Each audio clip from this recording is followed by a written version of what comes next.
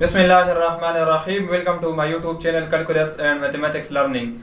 In the previous video we learned question number 13 and question number 14, the last two questions of exercise number 1.1 related with chapter number 1 function and limits of FSC part 2 mathematics. Today we are going to start a new exercise number 1.2. In this video I will solve the question number 1 related with exercise number 1.2 related with simplification of the following function. It tells that simplify the following function or solve the following function. There are 6 parts in question number 1.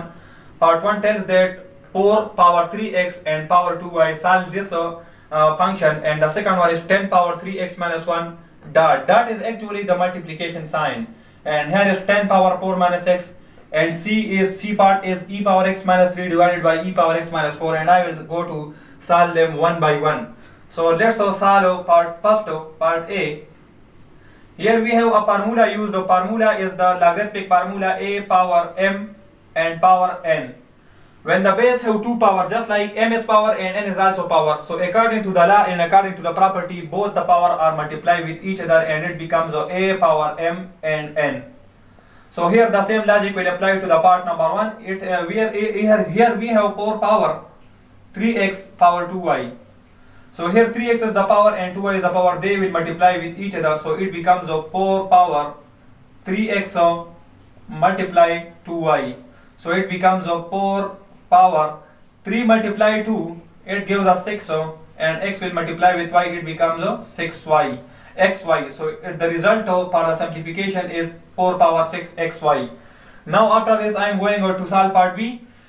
According to the property, when the bases are same, here the bases are 10. Let's suppose the bases are a power m dot a power n. Here in this law the bases are a. So when the bases are same, according to the law the power will be added. Here the power are m and n, so it means that a power m plus n. The power will be added and the base will comes down the same. Using the same property in the part B, here we have 10 power 3x minus 1 dot 10 power 4 minus x. Here the power are 3x minus 1 and 4 minus x, both will be added. So 10 power 3x minus 1 will be added with 4 minus x.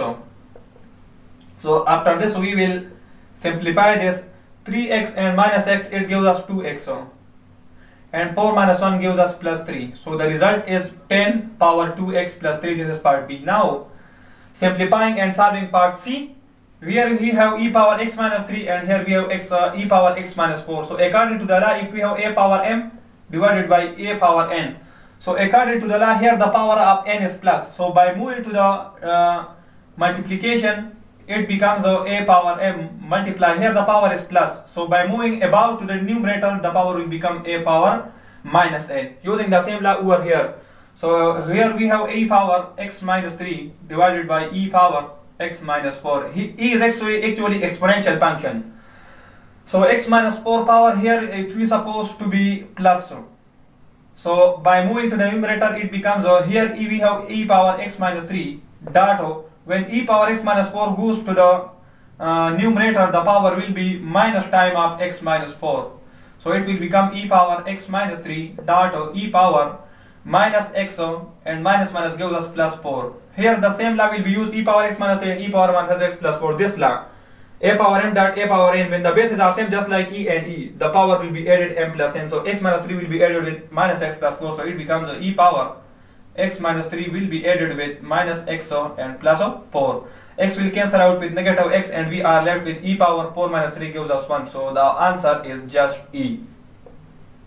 Now solving part D, part E and part 4, the last 3 part of question number 1 related with exercise number 1.2. Part D is e power x divided by e power 3 minus x. So the same law will be used which we used in the previous part C. So here e power x, here the power let's suppose is plus 3 minus x. So by moving to the numerator, the power will become minus time of 3 minus x. It means that the power will be changes from positive to negative.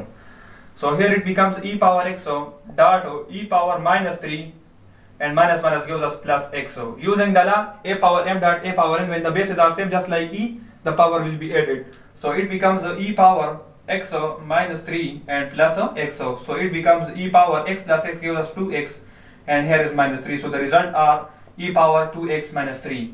After this, move to part E. We have 2e power 1.2 t power 3. So here this power 3 is on the both exponential function and on the constant 2. So here we will take their power separately on the exponential function and this constant. We can write it just like 2 power 3. I took this power 3 and 2 just like over here, and I will take this power 3 and e power 1.2 t just like e power 1.2 t whole power 3 on this function. Now 2 power 3 means that 2 multiply 2 multiply 2, it gives us 8. After this, e power 1.2 multiply 3 gives us 3.6. So the result will be e power 3.6 t. So the whole result will be 8 e power 3.6 t. So this is the result. Now move to the part F. The same law will be applied over here which we use in this question. This 2 power will be on both 3 and exponential function. So it becomes a 3 power 2 dot e power minus 1.4 x and whole square. 3 power 2 means that 3 multiply 3, it gives us 9. After this, minus 1.4 multiply 2 gives us minus 2.8 x.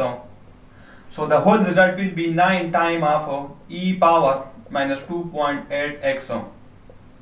So with this question, question number 1 for the exercise number 1.2 is completed. In the next video, inshallah, I will solve question number 2 related with exercise number 1.2.